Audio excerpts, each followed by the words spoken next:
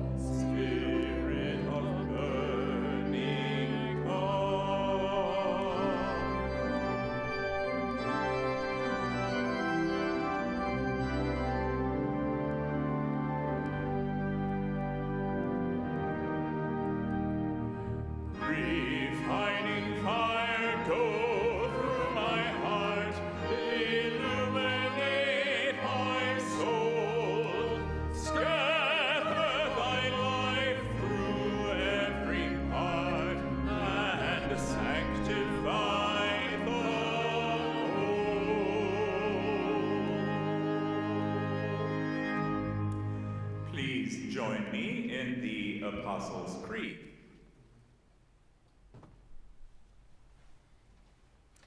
I believe in God, the Father Almighty, maker of heaven and earth, and in Jesus Christ, his only Son, our Lord, who was conceived by the Holy Spirit, born of the Virgin Mary, suffered under Pontius Pilate, was crucified, dead, and buried. The third day he rose from the dead, he ascended into heaven, and sitteth at the right hand of God the Father Almighty. From thence he shall come to judge the quick and the dead. I believe in the Holy Spirit, the Holy Catholic Church, the communion of saints, the forgiveness of sins, the resurrection of the body, and the life everlasting. Amen.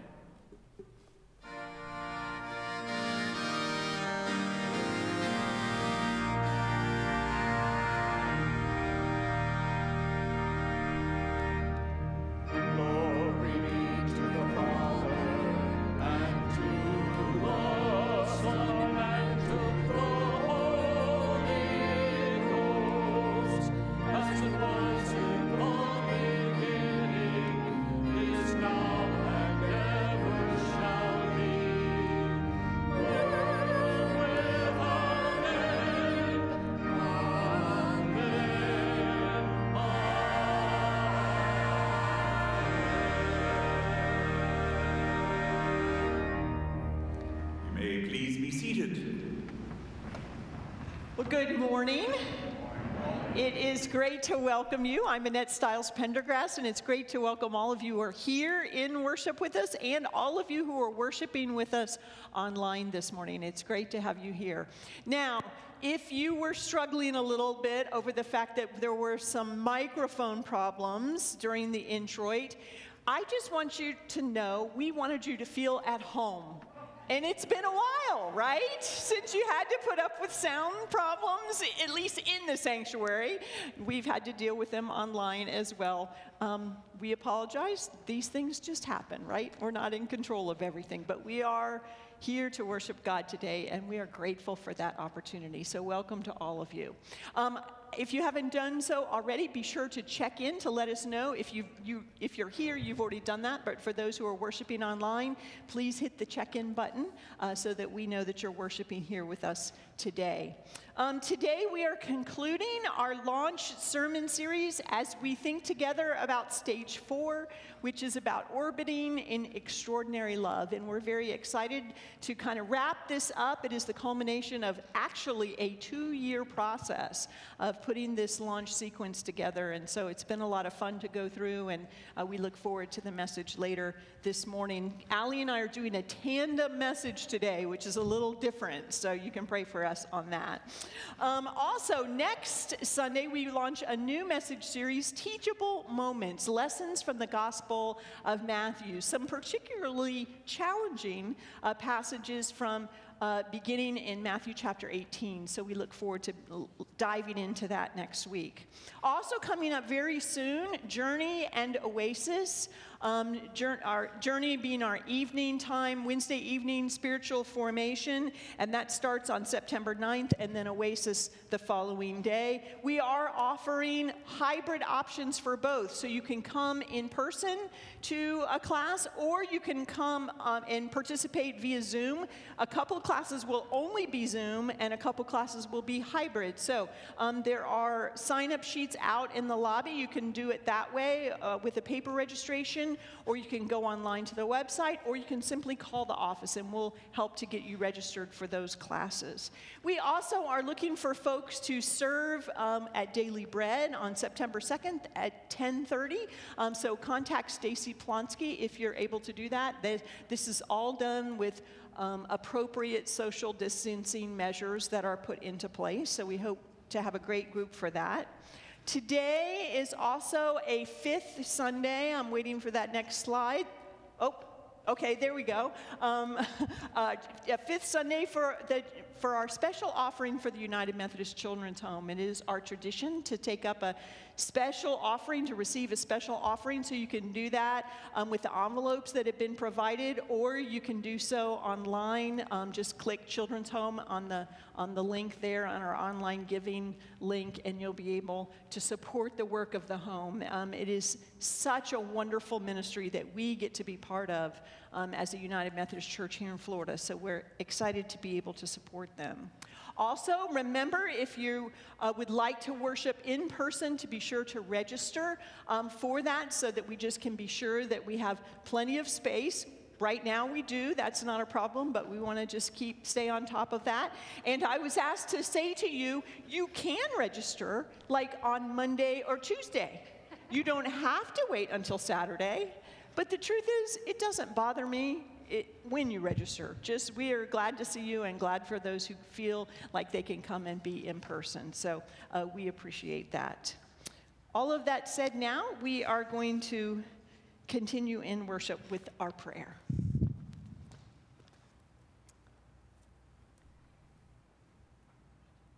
As we go now before God in prayer, we do want to invite you, in addition to praying for our 5th Sunday offering, that this is also our offering time in worship. So if you did not on your way in, we invite you to drop your offering in those boxes on the way out.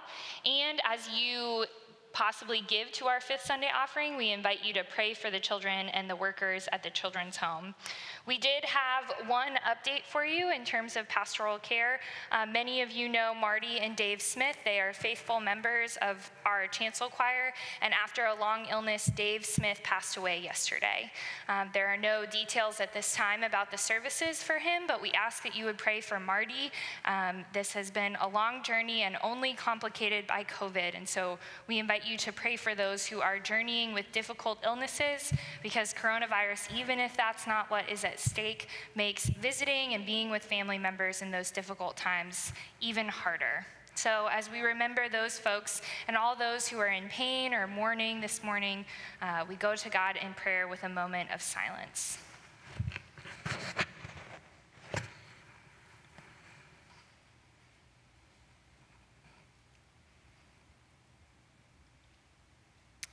God of amazing surprises, how easy it is for us to focus on the big picture and forget that change comes in the smallest of ways, in our hearts, our spirits, and then in our actions. We have gathered here this day full of joy and anxiety, celebration and anticipation of all that has happened in the past week and all that comes to us in the following week. We come from different experiences, but we all come anticipating your word of healing, anticipating your extraordinary love. And God, we know that there are those among us in our family and in our community that hurt today. And so we offer our prayers for our friends and family members who are in need of your healing and your forgiveness and your comfort. We offer our prayers for those who are sick. We offer our prayers for those who are emotionally hurting, who are grieving. And we pray specifically today, God, for those who have lost loved ones like Marty Smith, for those who are suffering in the wake of Hurricane Laura and Hurricane Marco, for those who suffer in the wildfires in California, and those who are suffering under the continued weight of racial strife and injustice in our country. God, we know that you offer us love and grace beyond our imagination. Yet we also know that we sometimes withhold ourselves from you. We have a hard time imagining that you would find much of real worth in each of us.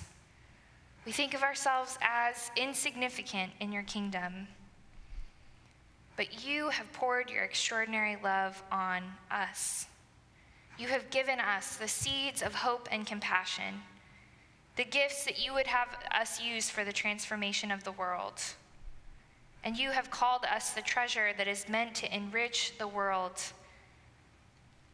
Help us to be those people who are so confident in your presence that we dare to step out in faith, to work for you in places of need and strife, that as we give back a portion of your generosity, you would use our gifts, God, for the building of your kingdom here and around the world, that we would witness to your love in all that we do, proclaiming your presence with our mouths and with our actions.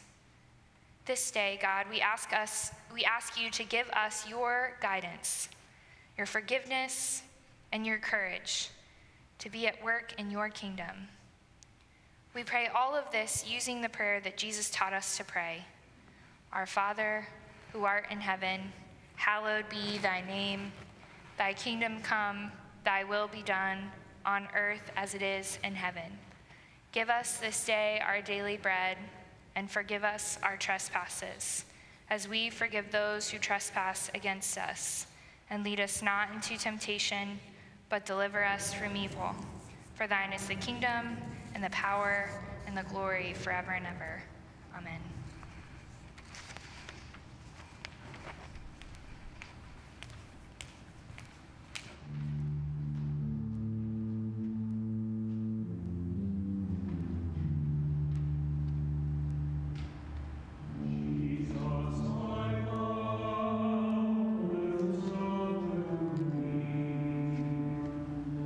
What can reach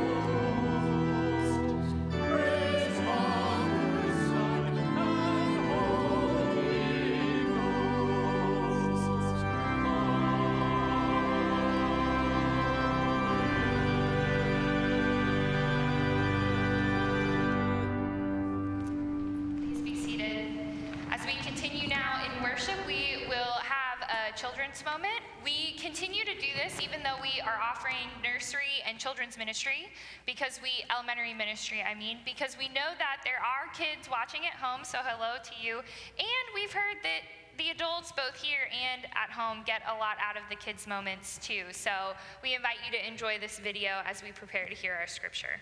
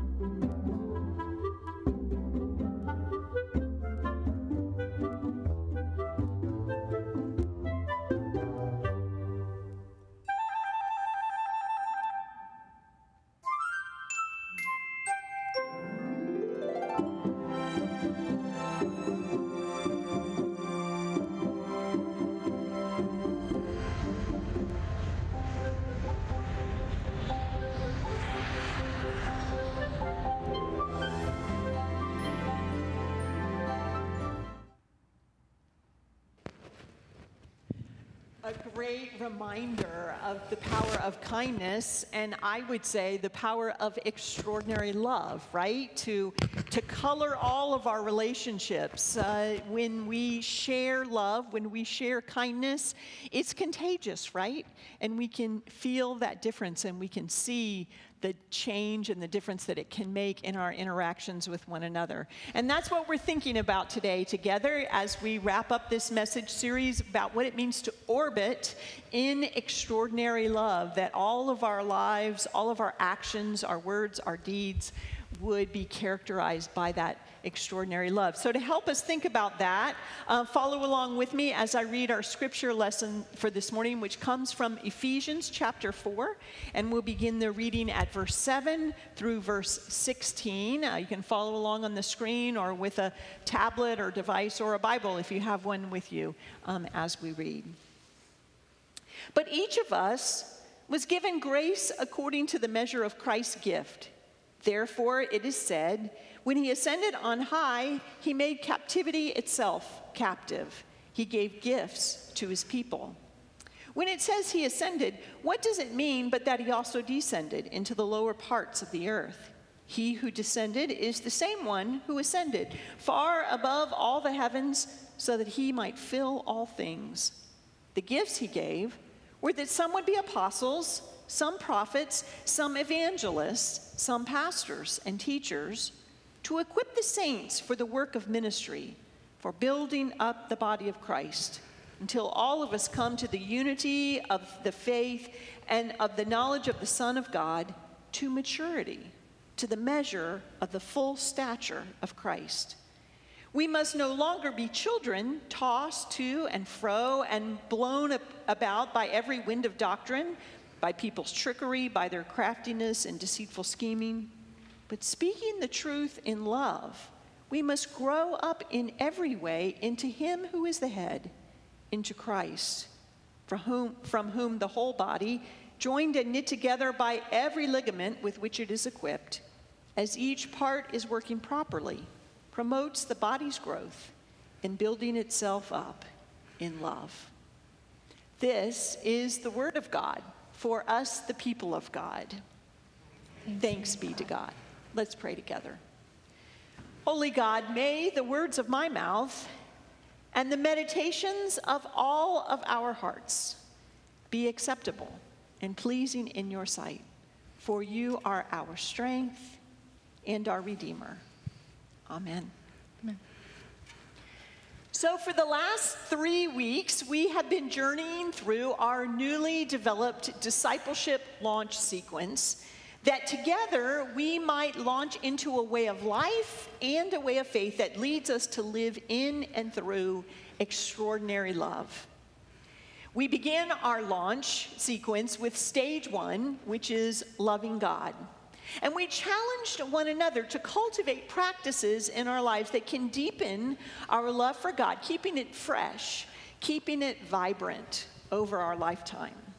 Then we moved to stage 2, which is loving each other here in the body of Christ. And we talked about the ways that our growth in grace is accelerated as we live in relationships of mutual love and accountability and encouragement with one another here in the body of Christ.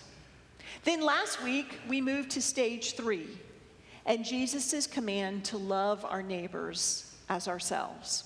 We talked about how serving our neighbors, especially those in need, is another way that our hearts are shaped and formed in the likeness of Jesus Christ.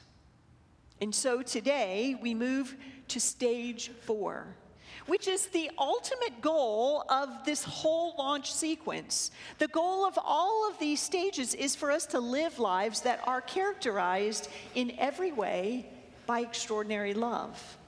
But stage 4 is not simply a destination at which we arrive and then simply kind of hang out.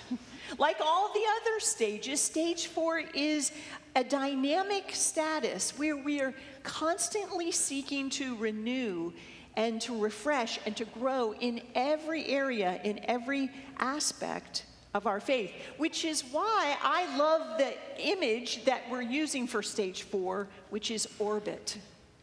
In stage 4, we are constantly then orbiting around and through all of the other stages. We are constantly returning to stage 1, stage 2, and 3, and assessing how we are growing in each one of these areas. And so we're constantly asking ourselves and asking God, God, what is the new thing that you want to do in and through me?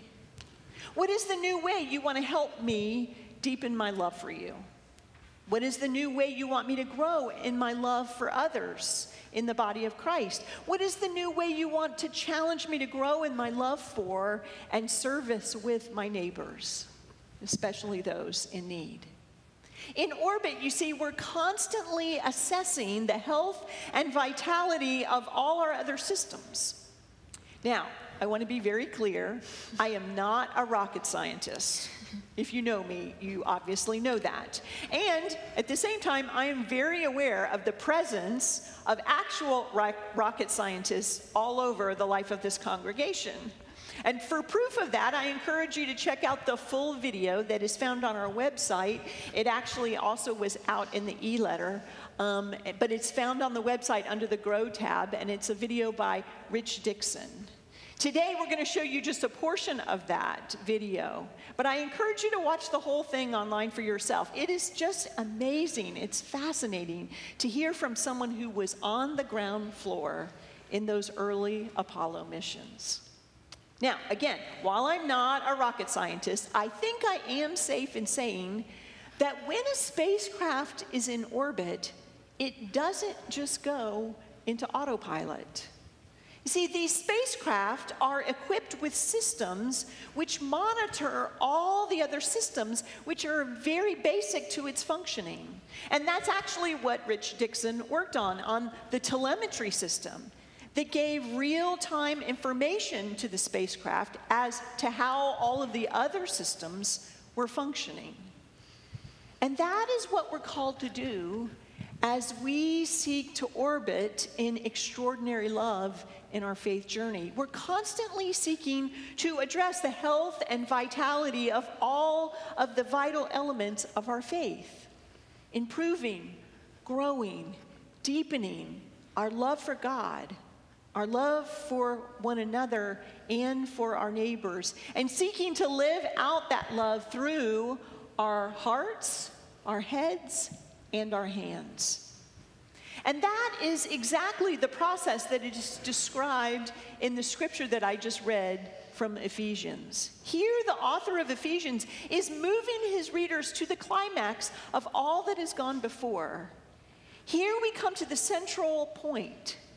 And that point, if you boil it all down, is, in short, maturity, to the measure of the full stature of Christ.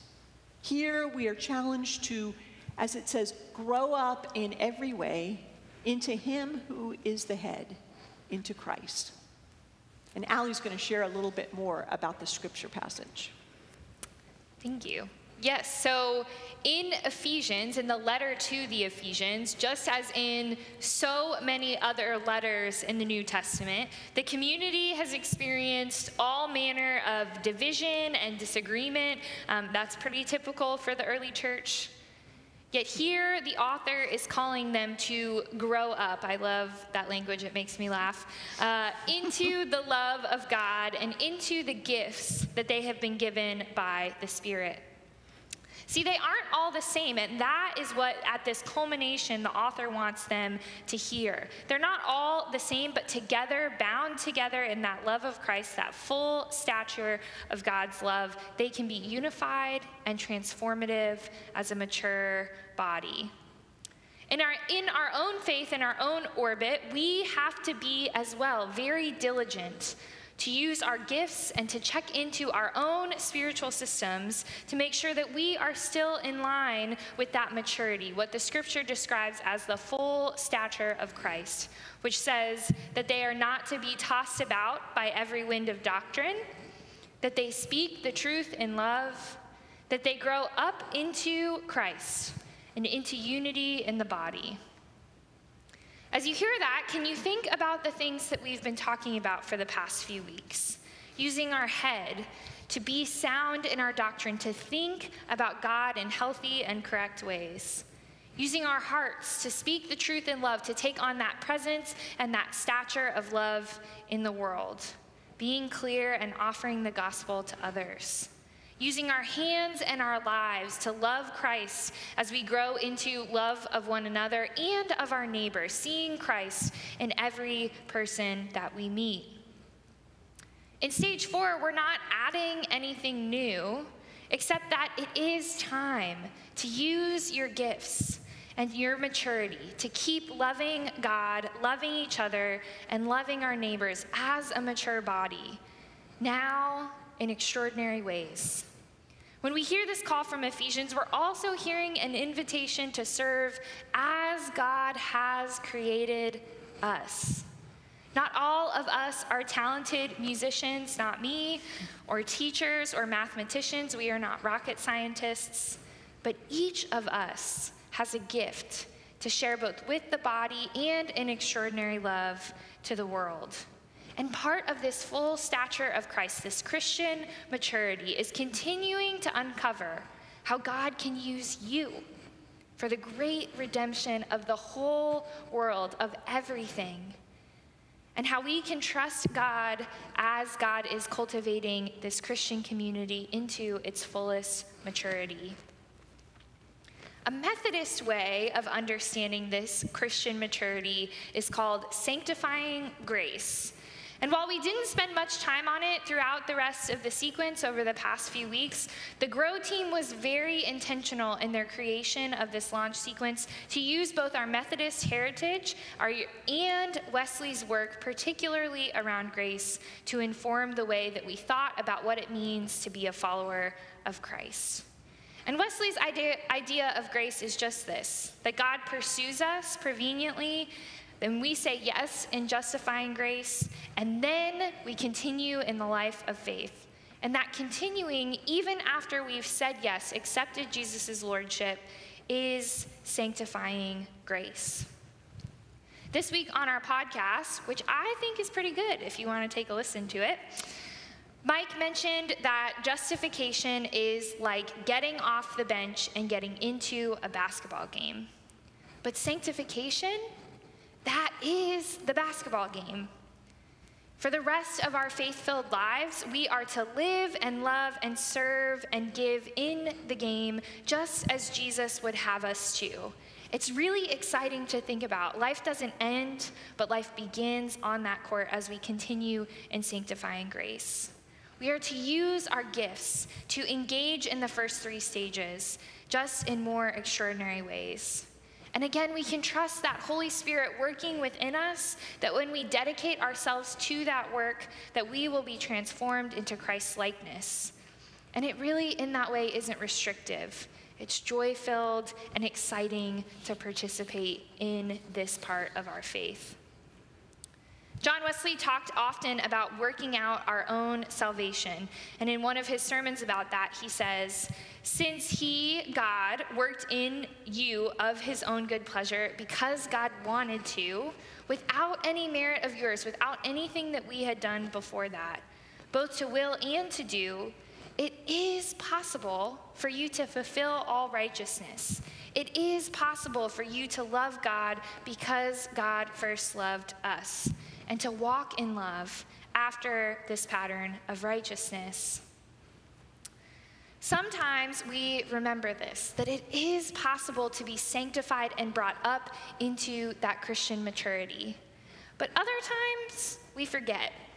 We think we'd rather sit on the bench. We might buy the shoes, give the fees to be a part of the league, but we don't get into the game. Thanks for tracking with me. I'm not a sports person. Being a part of a lifelong faith means that there will and there should be fruit, that we are active and participating with our gifts, and there is evidence of that.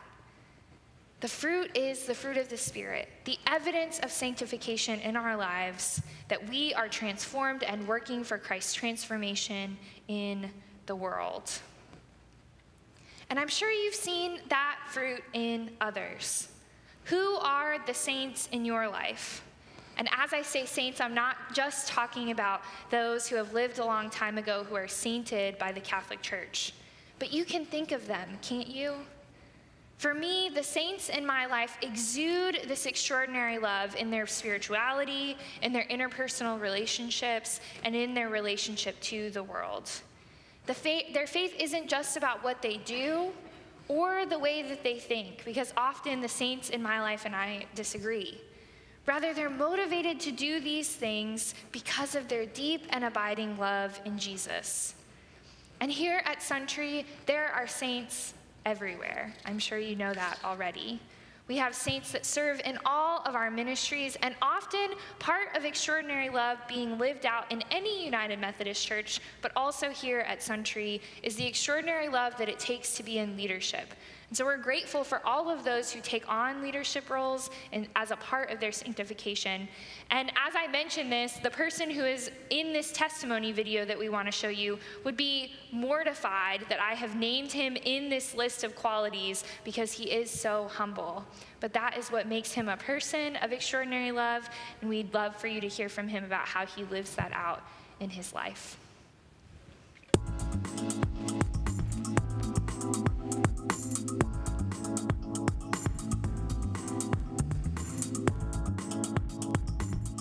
Good morning, Suntree United Methodist. My name is Jeff Sweet, and I am the chairman of the Church Trustees Committee, and I was asked to speak briefly this morning about how I felt extraordinary love has led me to get involved in leadership of our church. And I think that I can only start with, it's the people of Suntree United Methodist. We started coming to church in 2006, and with our children, and immediately were met with open arms and welcome to all sorts of activities and ministries that we all decided that Suntree United Methodist is our home and will be our home. And we started getting connected through all sorts of experiences and volunteering E3 was a great one, going out in the streets. But my leadership portion actually started in scouting. I've been in scouting leadership since 2000 and recently ended my efforts there in 2018. I went with my son all the way from Cub Scouts to Eagle. But in 2014, Terry Hill called me out of the blue and asked me if I'd be willing to serve on a finance committee. And I went, finance? Finances, I'm an engineer. They call me because I'm over budget or something. But she convinced me to become a member, and I have. And since 2014, I've enjoyed serving on committees. And today leading a committee, and I think it's all goes back to the fact that I feel I have a servant heart. That's my spiritual gift. That's always the first one. And I also recognize that Jesus is Lord.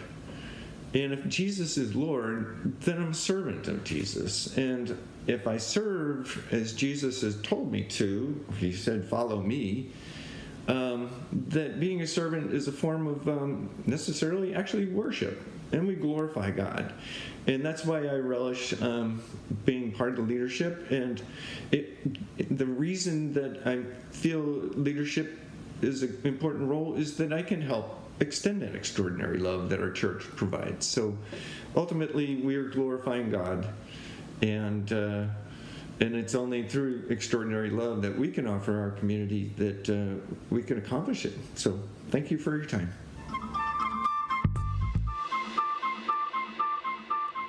Will you join with me and express your gratitude to Jeff for sharing that?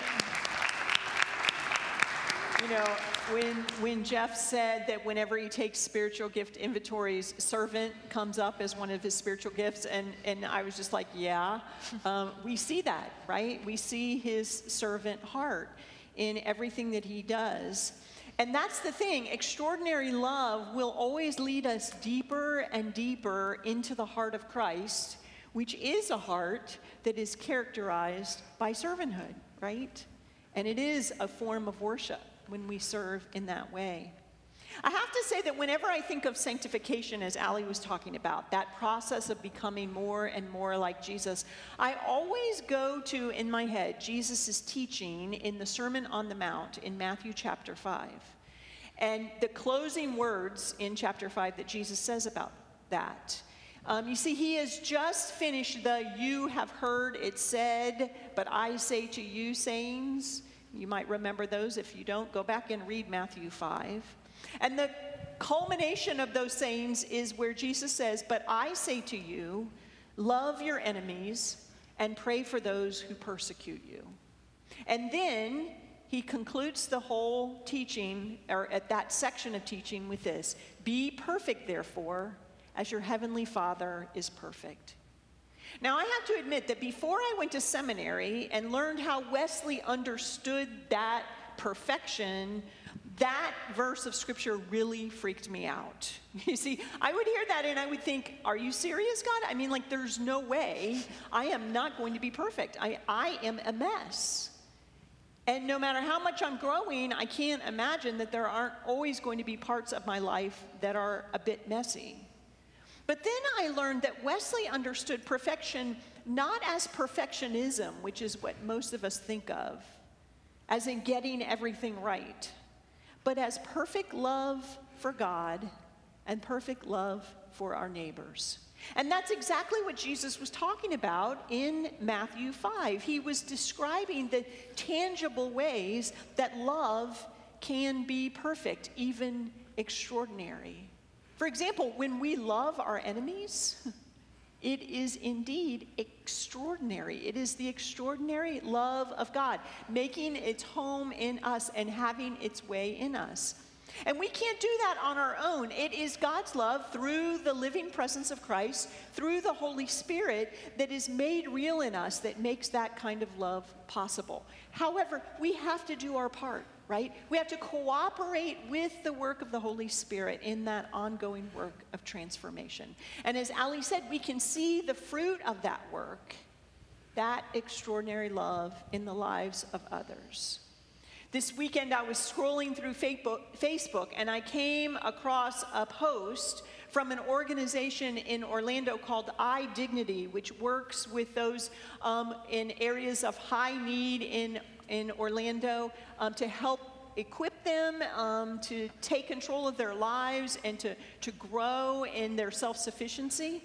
And this post, though, was celebrating a woman that is a dear, dear friend of mine that I've known for at least 25 years, celebrating her 90th birthday. And they were celebrating Emily Ann Zimmerman's 90th birthday because of all of the work that she has done and continues to do at iDignity. She's still mentoring young people through that program. She's still serving on the board. And it reminded me that is her life. It is an example of extraordinary love, that she has always been, in all the years I've known her, engaged in growing deeper and deeper in her love for God, in her love for others, and in her love for her neighbors in need. And that's what extraordinary love looks like. We grow, as Ali said, in the fruit of the Spirit. I have to say, unfortunately, I've also seen what happens when we fail to keep checking in, when we fall out of orbit, when we fail to be attuned to all of our systems and how we are growing in love for God and each other and our neighbor. See, we know that in a spacecraft, any one system failure can have disastrous consequences, right? The loss of the spacecraft, and sometimes even the loss of life. Our failure to be attuned to the work of Christ in us, to ignore our spiritual health and vitality, can also lead to devastating consequences in our lives. I cannot tell you how many times I've seen colleagues, pastors, who went into ministry out of their deep, passionate love for God, out of their deep desire to help others to come to know the grace of Jesus Christ. I've watched those same pastors literally crash and burn, their lives and ministry and witness for Christ completely upended because somewhere along the line, they went on autopilot. They failed to be vigilant in that orbit of extraordinary love. They drifted off course, often without even realizing what was happening until suddenly their lives and their ministry fell apart. And the pain that they experienced themselves, the pain that their failures caused others, the damage to the witness of the church has been enormous. Of course, the good news is that we worship a God whose extraordinary love can save us and redeem our failures through the extraordinary grace of Christ. And that grace constantly invites us, to use that basketball metaphor again, back into the game, right? No matter what, we can get back into the game. And God, Jesus, can repair us and repair the damage that we've done.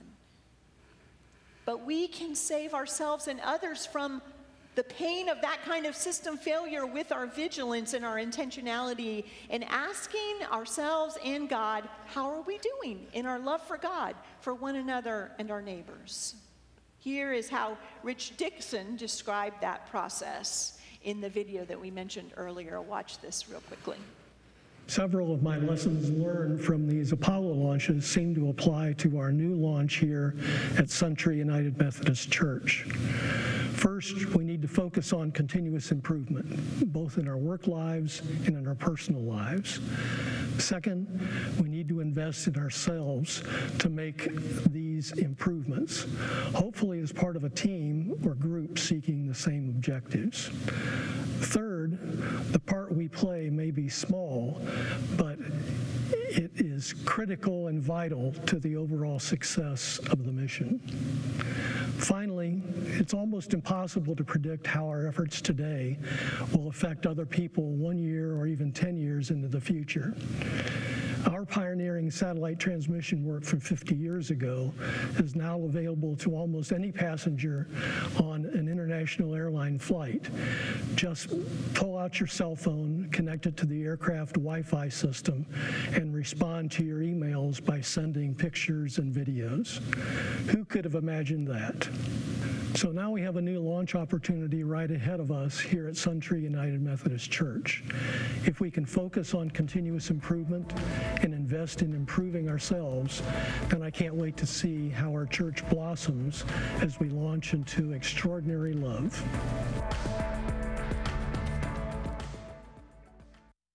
Will you join me in thanking Rich again for his wonderful work? I love his summary of his testimony, and I would invite you all to watch the whole thing. It was in the e-letter this past week, but it's also on our website. Because what Rich says is what this map has been, this sequence has been all about. We need to continually look at ways we can improve both our relationship with God and one another and the world. And we need to invest in the mature body connected together in the Spirit as we do so, that teamwork that we can do. Because even if your gift seems small or insignificant, or what you can contribute seems small or insignificant, you're vital for what we're doing here and in the world. And finally, when we release extraordinary love into our world, just like in our children's moment, we have no idea what is possible when we let that extraordinary love out into our world that needs it so terribly. And that's why, along with our map, our sequence, the team created a non-judgmental assessment for you to do some of that continuous feedback. It's contained in the paper copies that are in the back of the church, and it's also contained on our website. And you can go through it and ask yourself, just you and God, where is it that God wants to do a new thing in you and with your gifts, growing into extraordinary love? Just this past week, I heard from someone who heard the call to extraordinary love in their relationship with racial injustice in our country. And they're home until there's a vaccine. And we know that COVID makes using your gifts in a tangible way difficult. But this person said, even though they're home until a vaccine or otherwise we are safe to come back out fully, they said that they decided to join with their dollars and their presence the NAACP here in Brevard County virtually. And so they went to their first meeting this week. And that was them deciding with their resources and their ability and their time to live out extraordinary love that God has called them to. And as I think back on what the team that created this sequence was hoping and dreaming about, what the team that created the 4D vision plan even was hoping and dreaming about for a discipleship sequence, is that using the assessment, using the feedback, using this sequence, you would be more excited and more jazzed and more in love with Jesus than you were the day before. And that together as a church, as a mature body, growing into one another, we can offer that hope and that excitement and that extraordinary love to others as they join us. Because imagine what is possible if we together continue to engage our faith and continue to believe in that extraordinary love for extraordinary things to be done among us. And so today we invite you to take the gifts that God has given you and to use them and to be a part of this sequence in extraordinary love. Will you pray with me about that? God of love and grace, we thank you this day for the call that you have given us to say yes to Jesus as Lord over our lives, to say yes to that grace, and then, God, to live it out as we grow further up and further into the love that you have given us. God, empower us by your Holy Spirit. Let your Holy Spirit whisper in our ears and nudge us and call us into your extraordinary love. God, enable us, empower us to use the tools that the church has given us to follow your call and to share extraordinary love with the world. We are so grateful, God, that we are participating in your kingdom love here and around the world when we say yes to you. And it's in Jesus' name that we pray. Amen. Will you stand with me, please?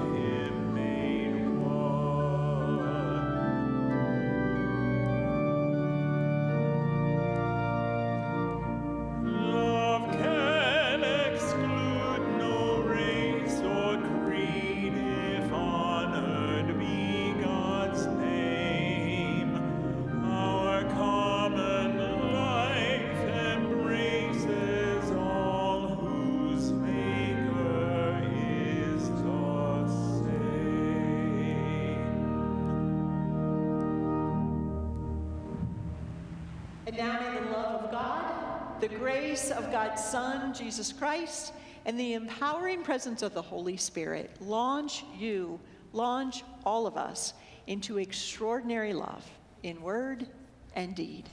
Amen.